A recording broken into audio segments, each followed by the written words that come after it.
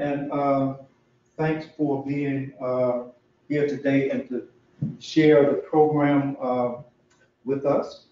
Um, we're talking about dog whistles and the impact that they have in terms of splitting the working class and the effectiveness of that strategy that the right has been employing for quite a bit of time now. And our speaker today is Anita Waters, and she's going to lead off the discussion and on this topic. And after that, hopefully we can engage in this further discussion and see what the outcome is of this really fascinating topic. So, Anita, without further ado. Well, let me ask you, how should we do this? How many minutes should I take, or should I stop for questions or discussion? What do you think? Generally, our practice has been, 15 minutes or so. Okay, all right. 15, 16, 17 minutes, however you want to do. Our meetings here, we have these meetings once a month, and what we really promote is discussion. That is really a very important part of our meeting. Right. Folks to really get into the topic matter. And so you go ahead and feel comfortable with it, and then we'll have a discussion. And hopefully we have a few people online, and we'll see what happens. Okay, sounds good. I know everybody got the article, but and so I won't really go over all the points in it.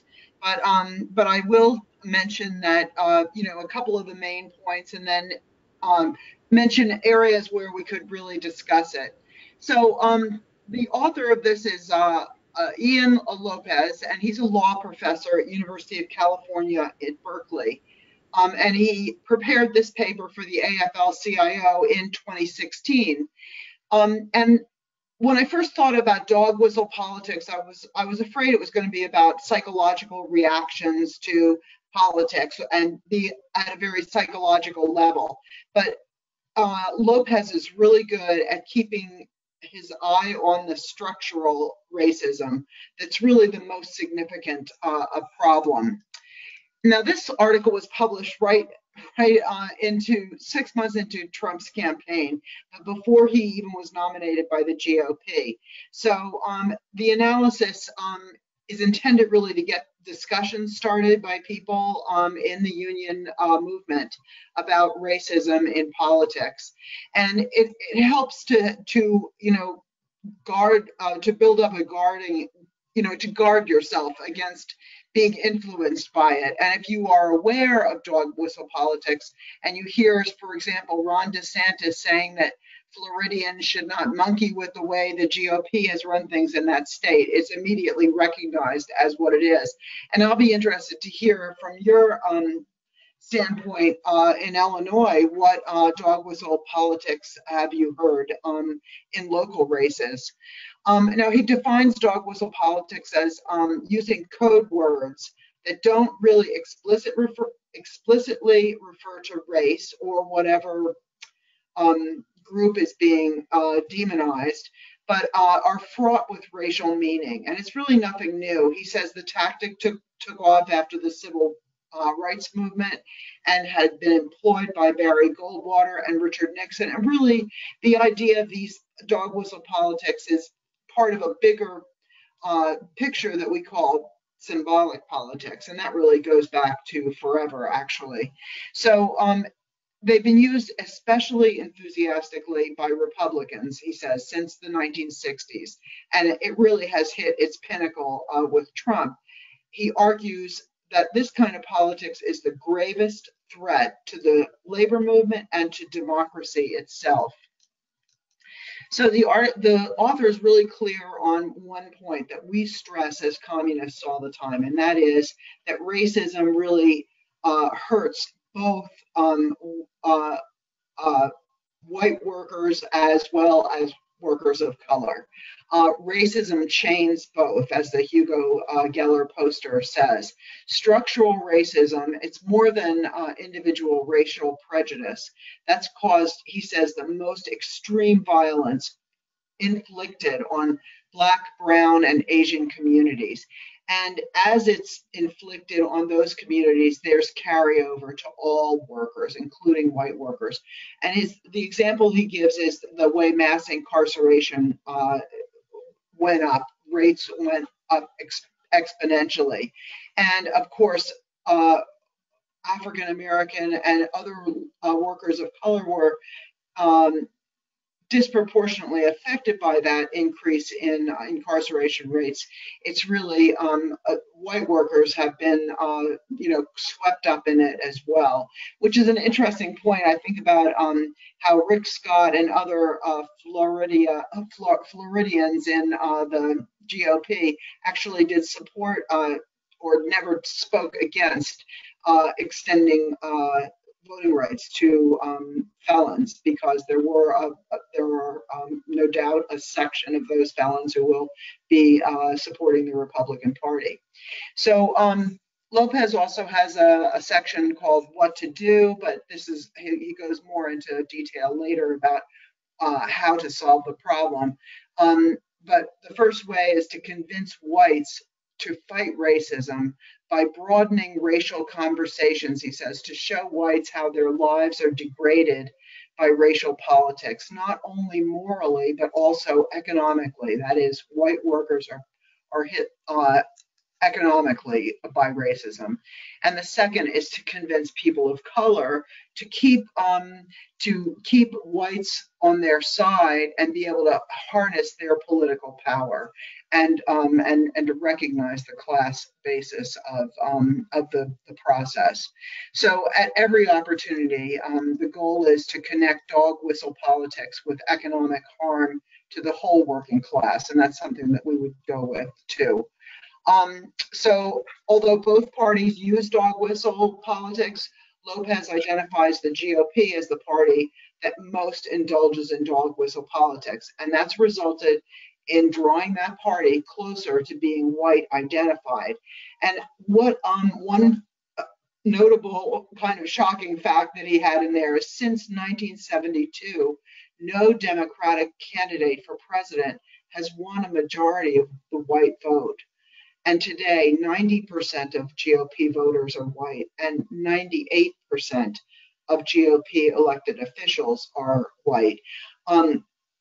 That reminded me of I got to see Terrence Melvin, who's the national president of the Coalition of Black Trade Unionists, speak at an Ohio AFL-CIO event.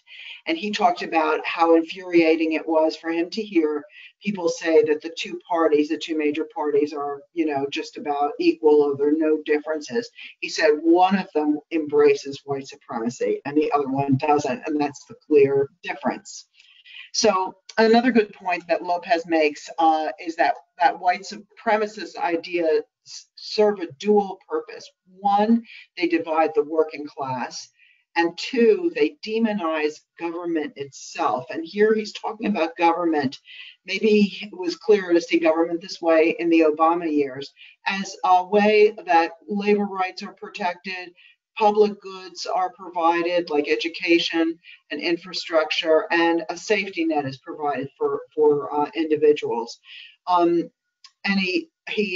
But that's the kind of government that's demonized by this dog whistle politics. And one example that brings it all together is Ronald Reagan using dog whistle politics to get people pissed off at African Americans using government assistance.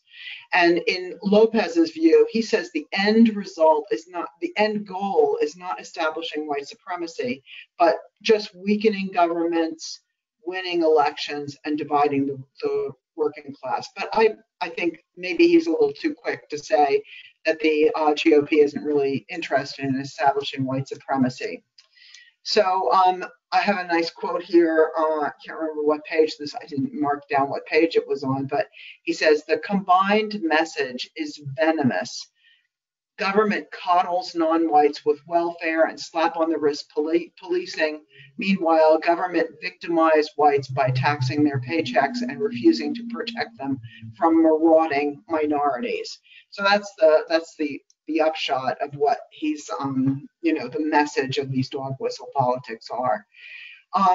Of course, Lopez contends it isn't the discourse that hurts workers, rather it's the policies that these discourses justify and rationalize. And he recognizes that even working class people themselves are now there's dog whistles to indicate, without saying poor people, to talk about poor people in a disparaging way. Or other targets like Muslims, for example, that's another one.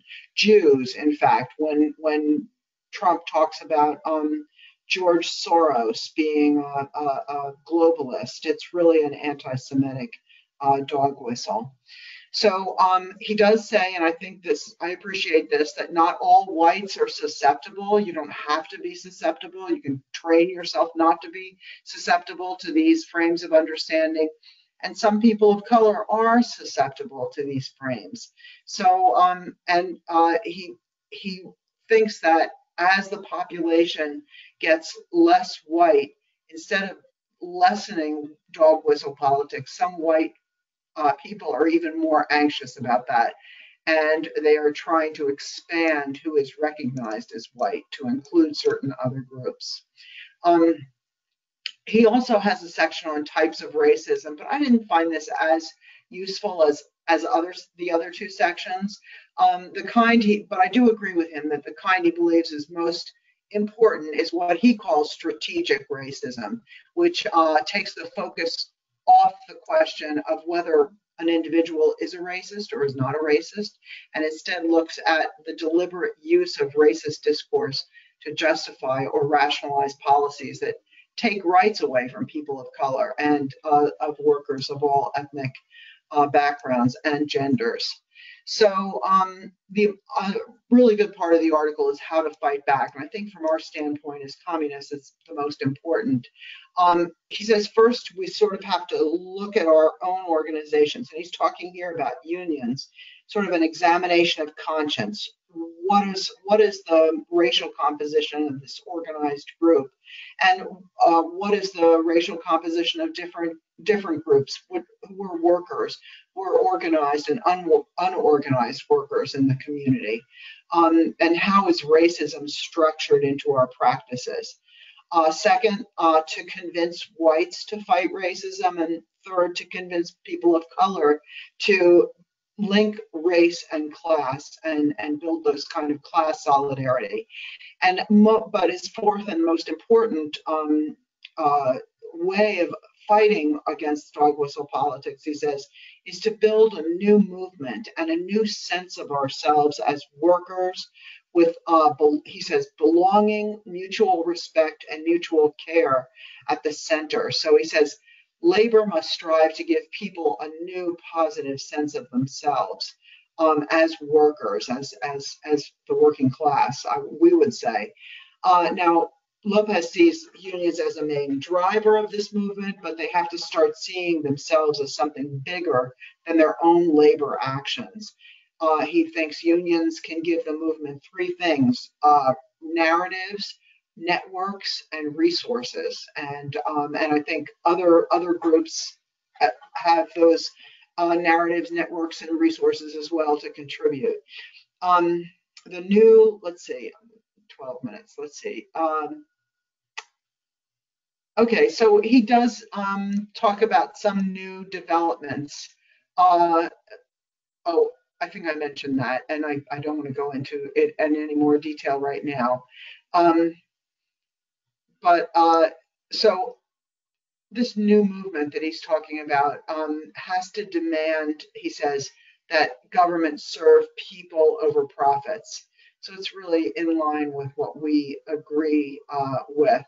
A new government, a government that protects workers' rights, though, is the best that Lopez is going for. So he stops short of demanding any kind of fundamental change in social structures that these social structures that perpetuate the exploitation of workers. So he's not challenging capitalism as a system. He stops short. So two things that are important to us as communists. First of all, can words and language really make a difference? And that's something I've struggled with because I've been studying political symbols for a long time, and it's something that really interests me. But I am a Marxist, so am I talking about ideas and instead of structures? But what Marx is, I think how we can tie that together is what we're talking about here is what Marx refers to as class consciousness. That is developing a class for itself with a sense of its own unity and its own potential power. And framing discourses like this can have an influence. And then secondly, and as communists, and finally, what's important to us is the fine line that we walk between keeping class analysis in the forefront, but we still recognize the importance of political action that's based on other foundations of unity, like race or gender or religion. So all of these things are important.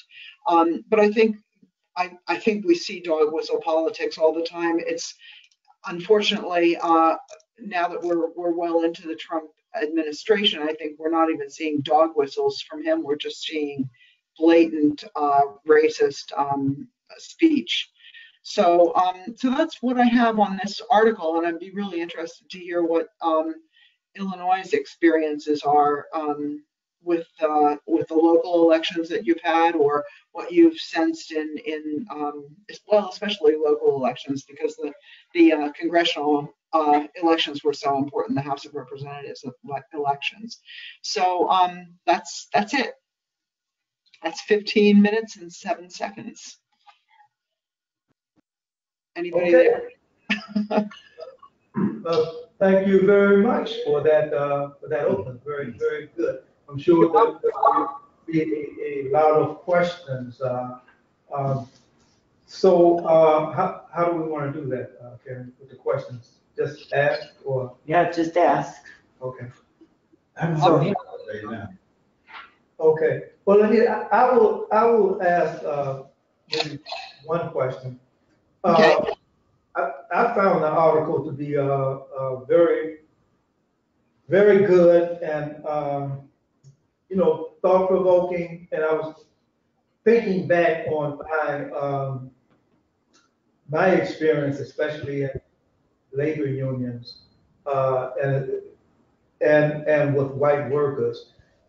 It seems to me like there has always been a lack of talking between white workers and workers of color, about the question of racism and its impact. And even like in union negotiations or around questions on the work floor, there's really no real discussion of impact of race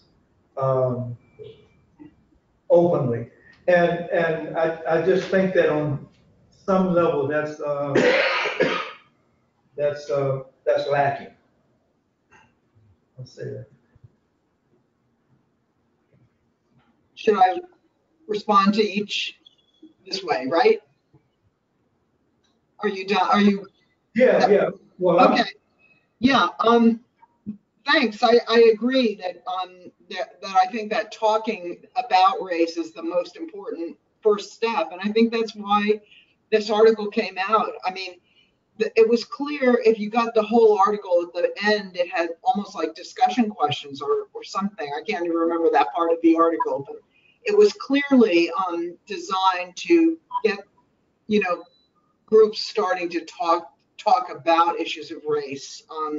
And I think another thing that might help spark those discussions, and I think that they're really important, is a great speech that Richard Trumka gave to in Ferguson right after the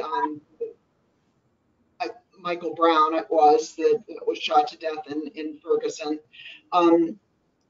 He gave a speech at I guess St. Louis event about our approach to well the AFL-CIO's approach to race and what needed to be done, which was a kind of a beginning of this kind of or a continuation of this kind of thinking. So I agree that just communication or ways of starting those discussions is really an important step.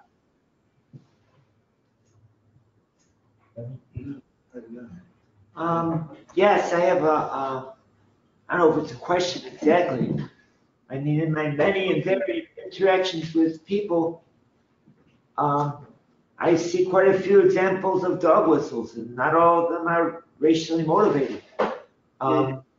One close friend of mine, I don't know where he gets this, but his particular dog whistle is a contradiction in terms called a Marxist czar. A Marxist what? A Marxist czar. I never heard such a phrase. I cannot find it anywhere on the internet, but it totally turns him foaming at the mouth and falling over backwards like a dog whistle. Oh, no. It's like, look, there's no such thing, I promise you. Marxists and czars are mutually incompatible. Right. And there's some far right-wing video blog of some kind, and he goes on that, and he's absolutely just incoherent with rage. And Soros usually gets talked a lot about in these nonsensical conversations. It's one thing if you have one person, but they are very effective at dividing the working class. This is just one dog whistle of very many. Mm-hmm. Yeah, dialogue is key. But how? That's the big question, is how to defeat the dog whistle politics. I have yet to find an effective technique other than dialogue and hopefully with time with people. But a lot of this dog whistle stuff makes no sense at all. And you cannot reason something like that. You cannot reason with somebody that's not using their brain. They're running on emotions. It's like the whole point of the dog whistle is something that normal people hear and either ignore or discard it as nonsense. But it hits home with the victims, and they go completely bonkers. They have a very visceral reaction. And I have yet to find an effective dialogue. That is bizarre. It's fairly widespread. It is? Yeah. Well, that's bizarre. Before Anita responds, may I add to what is being placed on the table? Please. I was talking to my brother the other day, and my brother is African American, and he mentioned the issue of immigrants. And he said when he saw this commercial that I did not see, but he said when he saw that commercial, Trump's warning was given greater gravity. So here is an African, and this article talks about how people of color can be influenced by the dog whistling. So I'm thinking that this commercial about immigrants included visual dog whistling that was very effective. But again, I didn't see it. But this is my question. Given the influence of dog whistling on a significant section of the population, and given the barriers that are created, we don't support people helping programs because the beneficiaries of those people helping programs are largely lazy, good for nothing, don't want to work people of color, and in large part, Black people of color. So I'm wondering if a part of our political challenge in dealing with those who are a bit more conscious and those who are less conscious, whether or not it has to do with still trying to, as Carrie indicated, still trying to reach in and see where you can pull these forces forward, even though the whole issue of race has been totally vulgarized in their heads, and a barrier has been created to their support for certain left-oriented policies like free public education. Well, they're lazy and good for nothing. It's throwing money away. Free low-income housing. Well, if they would get up and go to work, why would they need low? It's throwing money away. So I'm wondering if part of what we're struggling with is trying to still reach in to those forces with less left-oriented approaches to reach them where they are.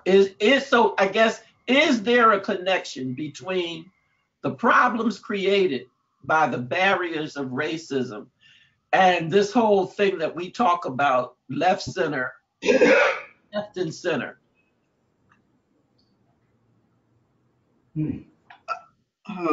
Okay, shall I respond then now? Yes.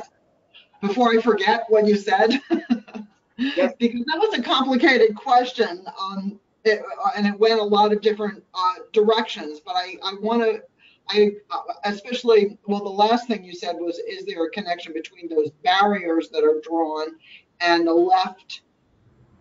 I'm not really sure how to answer that part, but I think what we have to do, I think you're right that the focus is on the barrier, or the boundary that's created, and sociologists talk about that all the time in ethnicity, where you have boundary maintenance work, like you have people who go forward and write books or give speeches about how like whites are different from other people, or even that people that Latinos are are different than other people. So drawing boundaries around people, and I think that way to fight that is to show that those boundaries are ephemeral, and they're socially created, or they're created by people. Probably, you could say they're created by capitalists, and those barriers are faulty. And one way I used to focus on this is to show people how, to talk about things like in the 1840s in Minnesota, if you had a Norwegian person marrying a Swedish person, it was considered an interracial marriage. Back then, it was like, that was such a strong barrier between one Scandinavian country and another Scandinavian country, immigrants from those countries, that would be considered an interracial relationship, and it was forbidden and frowned upon. So these, in the big sweep of human history, these barriers and these boundaries between racial groups, for example, are really very shallow in our history. They're not. They're something that really it gets invented in historical time. So they're not primordial differences that we have with each other. And I like so I think any stress of common humanity as well as commonalities in our class relationships are the way to fight against these kind of dog whistle politics and that kind of and oh yeah, you started out with that immigrants commercial. I did see that commercial that our president tweeted. I think it was really horrific actually, and yeah, showing a Latino man, he being very uh, proud of having shot a cop or something like that. But it was so blatant. It was ridiculous. It wasn't even dog whistle. It was just a racist commercial. But I agree that there are dog whistles for a lot of axes of the way we're divided in, like Jews and non-Jews or Muslims and everyone else, or even atheists or Cubans and any national group, any of those kind of groupings around which there are boundaries drawn. There are dog whistles that can be employed. There are symbolic ways that people can talk about those groups and disparage those groups without coming right out and saying it. So I think you're right. But I think there is hope to try to reach some understanding about common needs, human needs, and the common situation that we're in economically, the common relationship to the means of production and the common relationship to the capitalist class. Those are the kinds of things that we need to stress. I have a question. My question is this: what about the underlying assumptions that make dog whistling work? There has to be some type of foundation that these things are built on. So what are those assumptions that make the dog whistling work? Wow, that's a big question. Somebody else might want to jump in on these hard questions too. I guess the underlying assumptions are well, there's like I think there's a set of meanings that people have that when Trump says George Soros, people make associations. So he's assuming they're sharing in a common set, like a common cultural idea, configuration that includes George Soros and globalists and Jews and and elites and all of that. So you can say just George Soros and evoke all of those other things. What about this? What about saying a black man? What are the underlying assumptions that when you talk about a black person, there are some certain underlying assumptions that have been placed since slavery about what a black person is. And that's why to me, that's why those particular dog whistles just work, not only with white people, but with black people too. Mm-hmm. Right. Yeah, it is a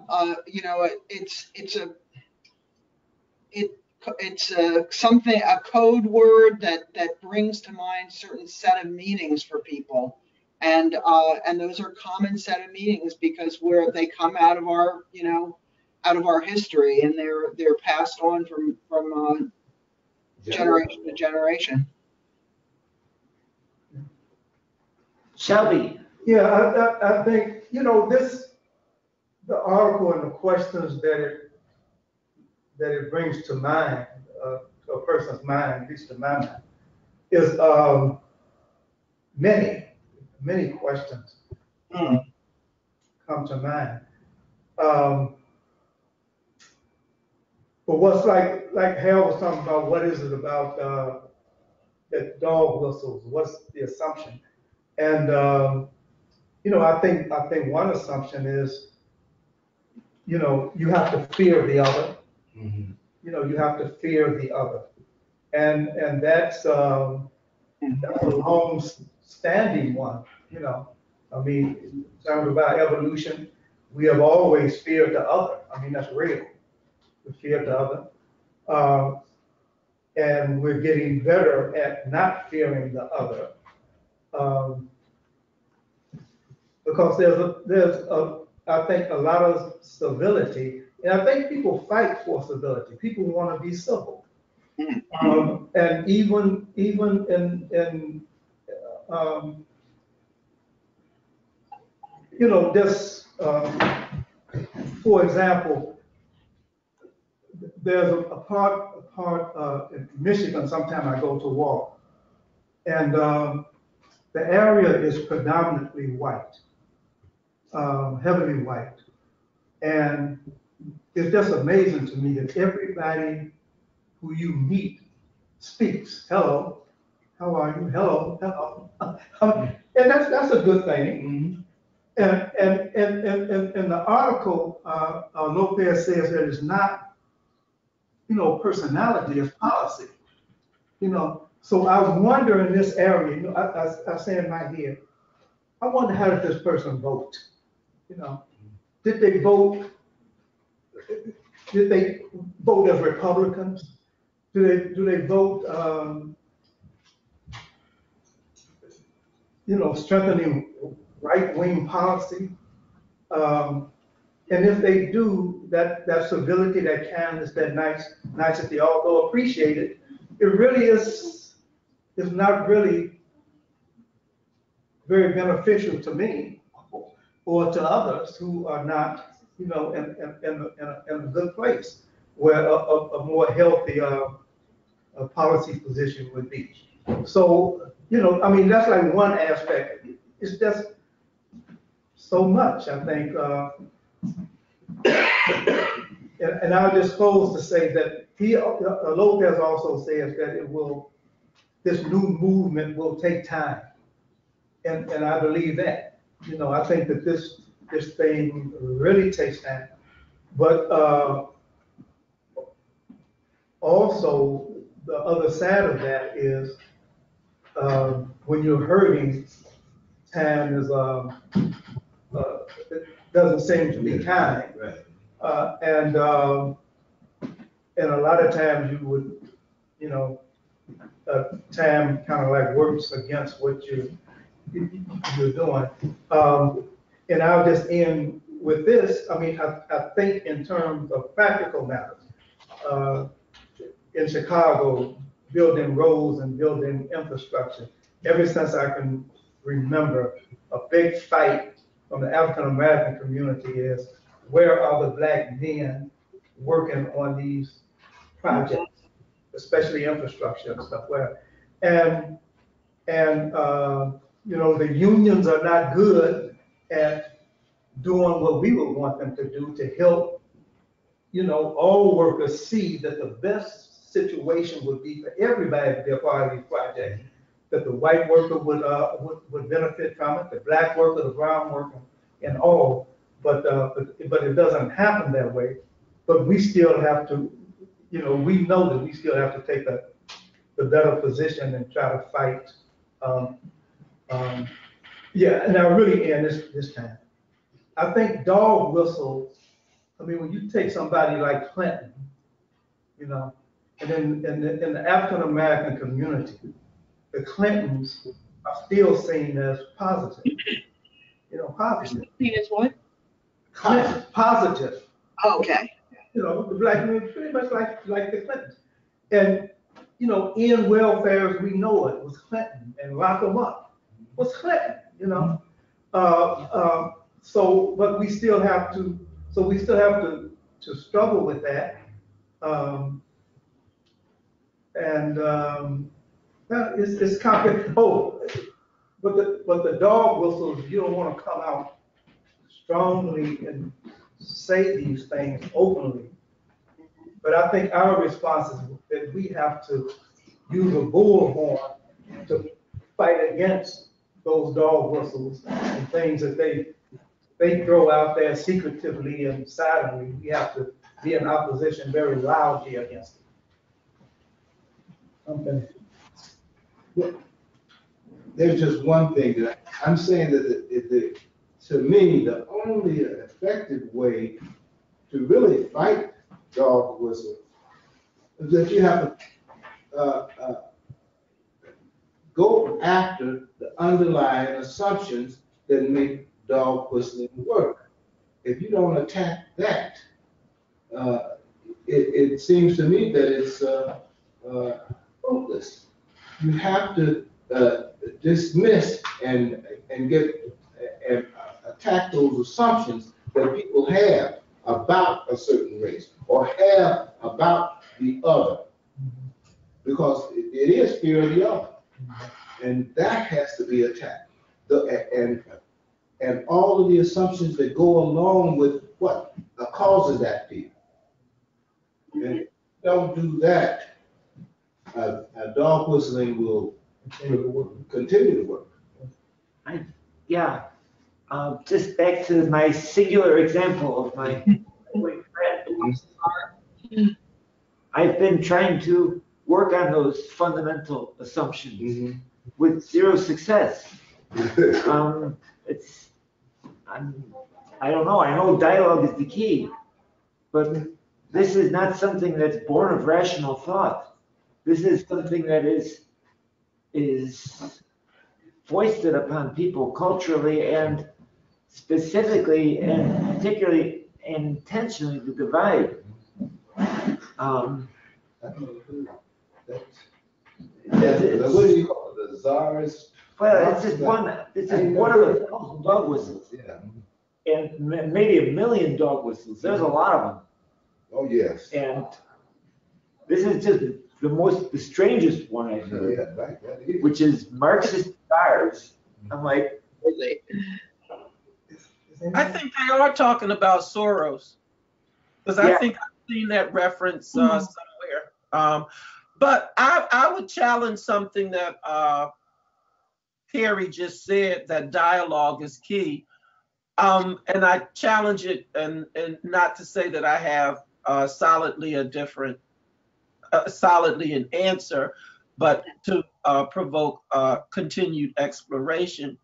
I wonder if dialogue is key. I wonder if we have to understand that people have to be engaged in a process, because even those who are under the influence of virulent racism, they still, at least as far as I've seen, they still have a sympathy, not for the multiracial working class, but for the working person as they see the working person, and the working person is white. So I'm not saying they have a sense of so Carrie, is that true, that these people that you see as being totally blinded by racism and the influence of dog whistling, that at the same time, if you begin to talk about the unemployment, and you begin to talk about health care for them as whites, as working people whites, my question is there any kind of break in those categories?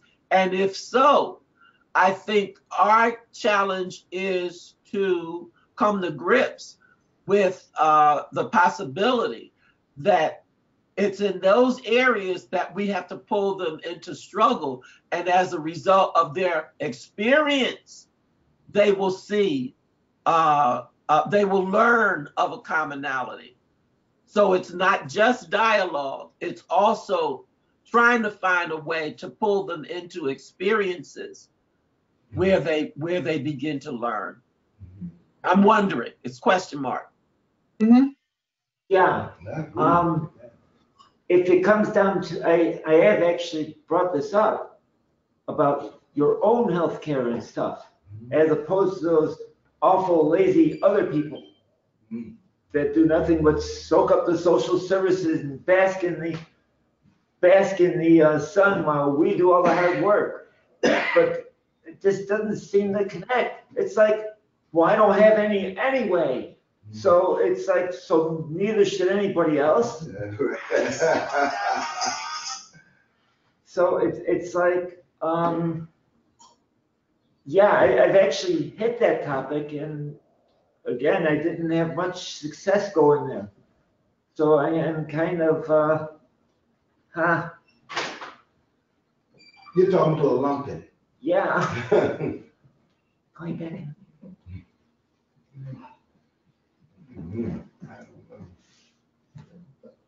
But I think experience is very key, and imaging too. Because I just think, why is it that black people still support the Clintons or like the Clintons, even after they just dismantled welfare, after even they accelerated the mass incarceration? Why is it? What is it that? Well, I have seen one thing, with the one black guy in our shop. He's come to see this. And he's very angry at the Democrats, and particularly the Clintons. And as a result, he's pretty much supporting Republicans because he has actually seen this. And I've tried to discuss this with him, and it's like, from what I can tell, he's very upset having been manipulated and has taken a more destructive tack, though, by jumping full Trump on us. Yeah. So it's like, because that's the only alternative that the left has been so suppressed that that's the way that people go. They go the other way. Well, Anita, it seems it's good. I assume that, and I think this is the case, that labor is taking this up more now.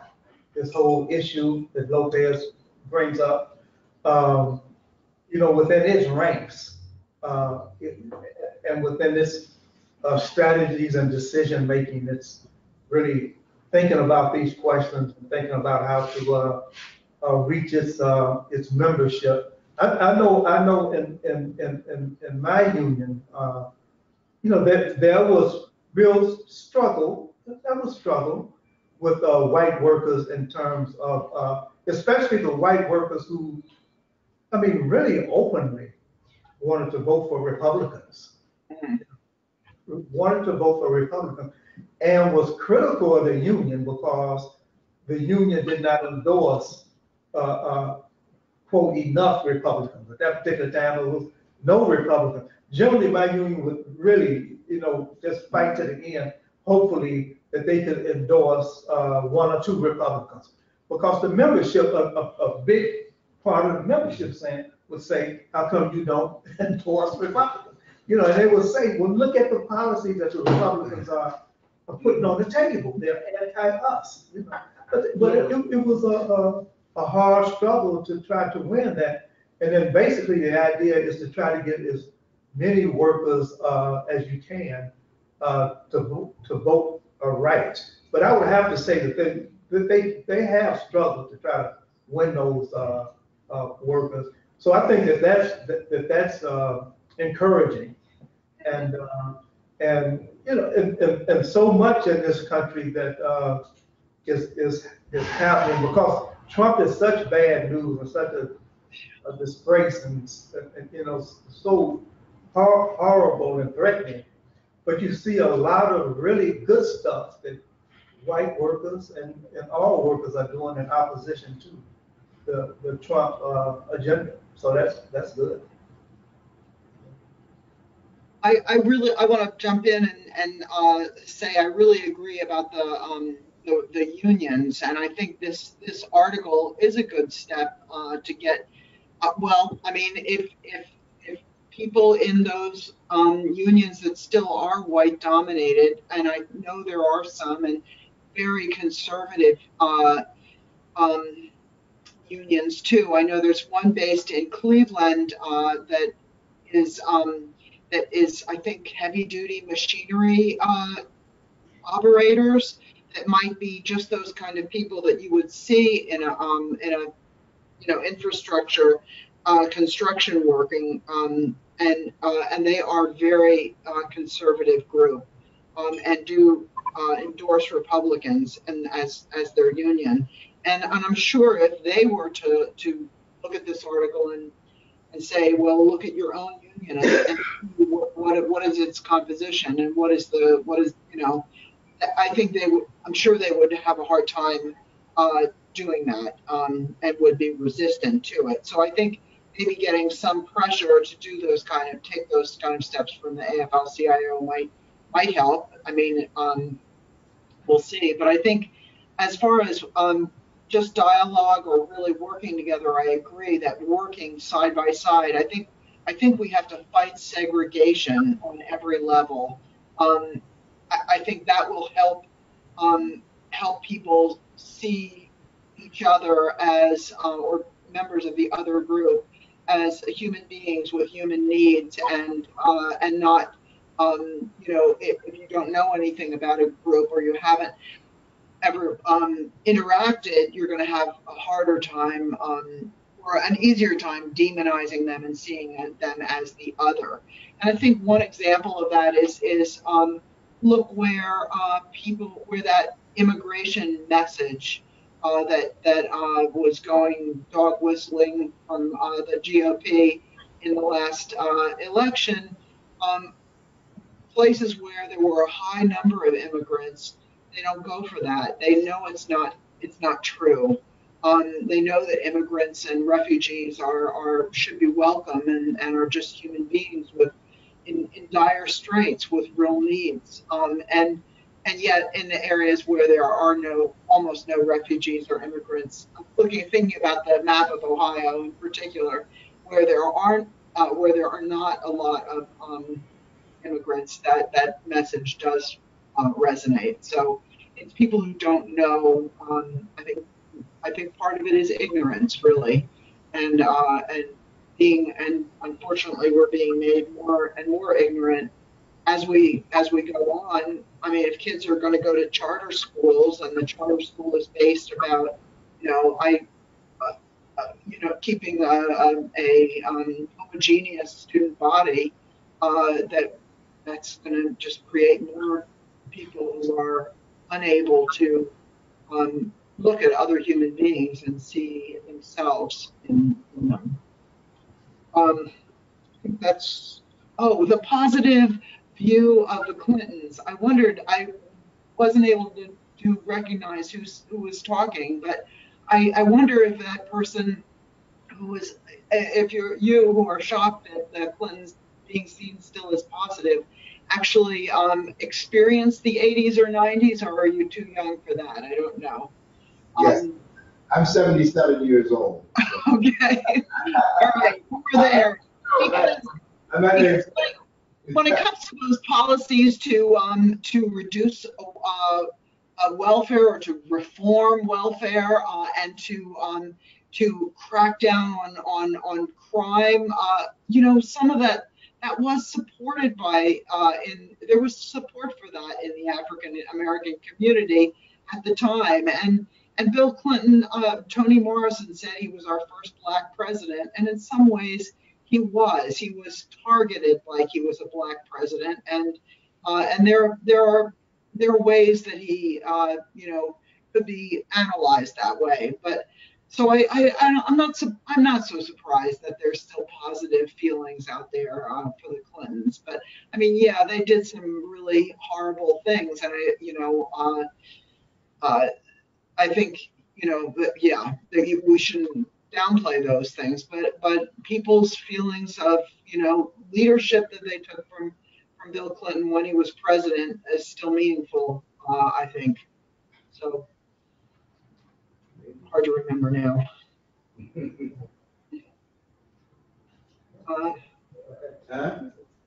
Well, I don't know. I think maybe it's the image that Clinton on some. I think maybe it may have been the image. Images are important, and they have a way of forming opinions and whatnot. I still can remember plainly when he was on this show and he had on these sunglasses, playing the saxophone and whatnot. Make you think that he's somebody who's down to earth and what have you, and yet his policies are killing us. That was his dog whistle. Yeah, that was his dog whistle. Yes. Yeah, there's a lot of dog whistles that go either way, you know. I mean, you can always use symbols to evoke meanings in groups of people. So, Yeah. And another, I'm sorry, somebody else want? No, Shelby. Another thing, even, I think we have to look at dog whistles in the context of the times also. And because Anita, I think what you said about, and a lot of people don't recognize that, but you're absolutely right. And I definitely remember that the Black community was really strongly saying our communities are becoming ravaged with gangs. You know, clean this up. Why don't you clean it up? And if you really serious, you would clean it up. And now that war on crime thing, that I think that was really a call. Now this welfare as we know it, I don't give Clinton any too much room on that. But this question on crime, I strongly remember in Chicago. I remember the extent of the gang warfare, and it was really bad.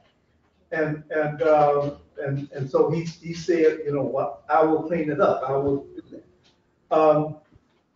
But then we have to talk about, I think, and especially as communists, you know, we have to always, it seems to me, assess every minute in time, every moment in time, and to see what is the best for that particular moment. You know? Because even when Clinton was locking them up, that was the wrong policy to pursue. But what was our response? What were we supposed to do?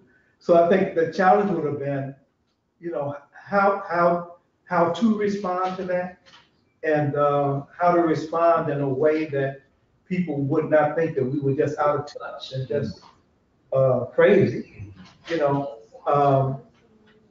And I always think that with communists we have a huge challenge in that way, and it's difficult.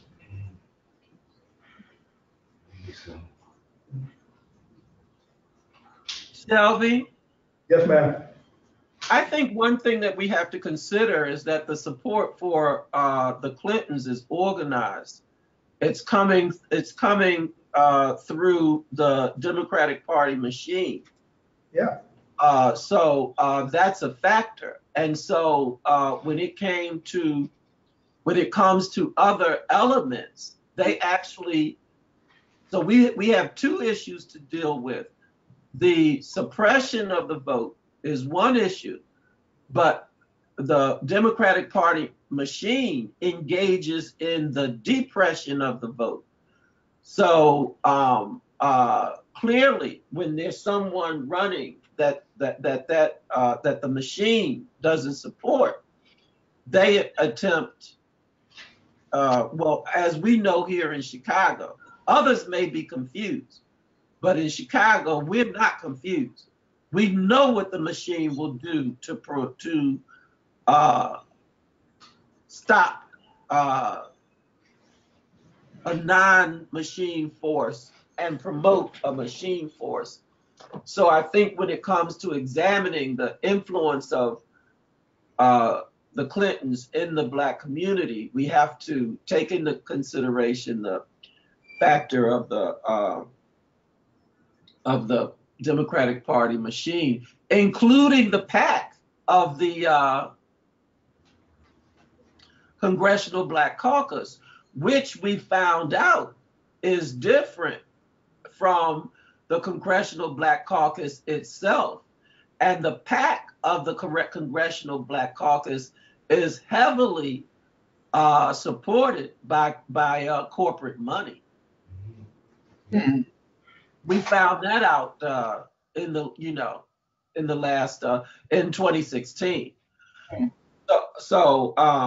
But I think this exploration that we're engaging in concerning how to best challenge racism is very helpful, and challenge it we must,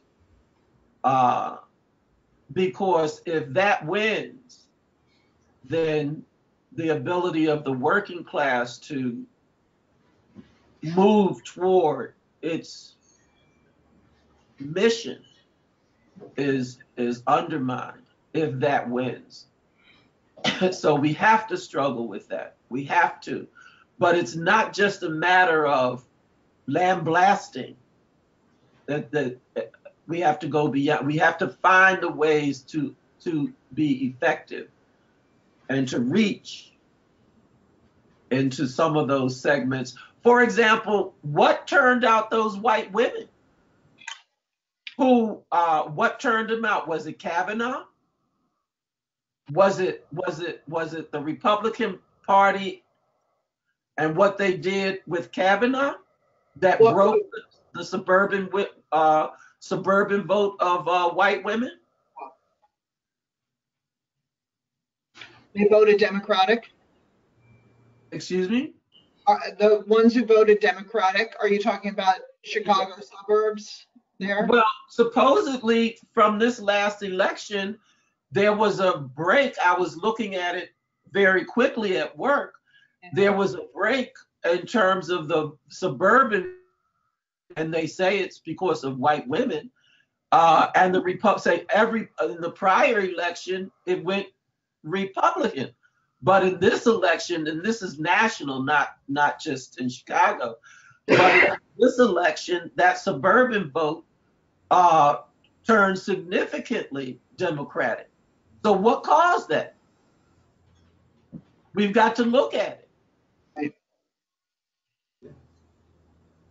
And then figure out how to make it happen in Ohio, because it didn't happen in Ohio. So yeah, we had a bad. Tell us before we're done. Tell us about what did happen in Ohio.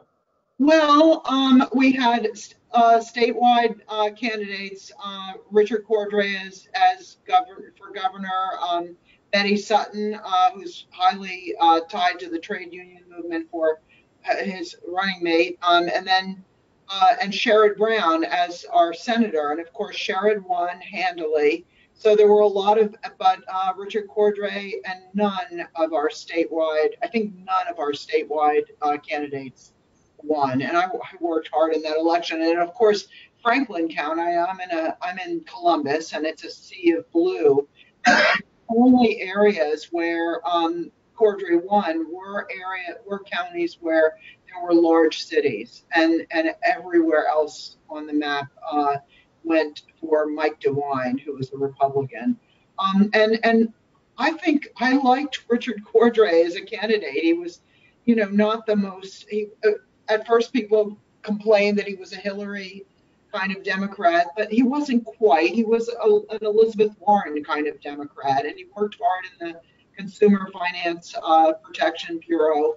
And he was smart, and he said some clever things in the debates, and he had the good positions on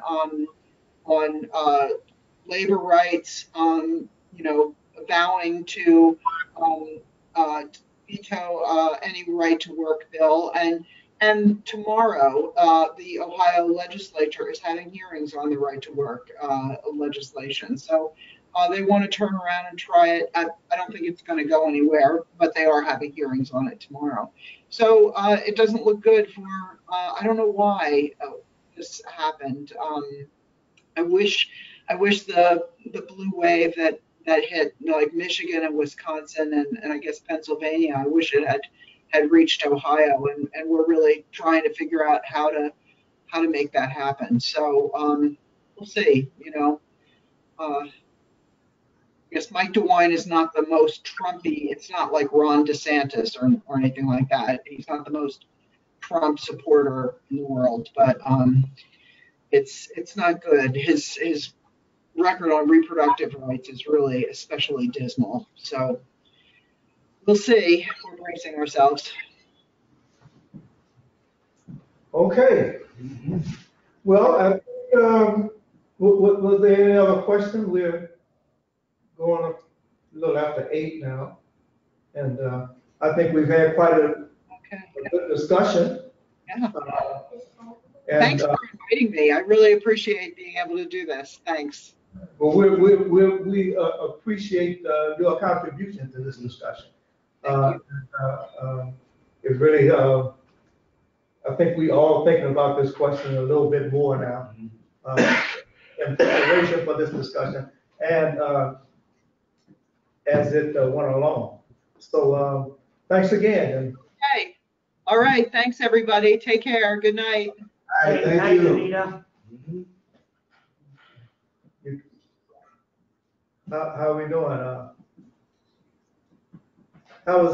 How is Denise? Is she still there? Yep, Dee is still on, but she's muted. I'm here. Oh, okay. Well, what about Anita? Do we? I'm still here. Oh, am I muted? I was trying to turn myself off, but I didn't click the right thing. But I'm leaving now, okay? Okay, bye. Let you know that you didn't have to be here.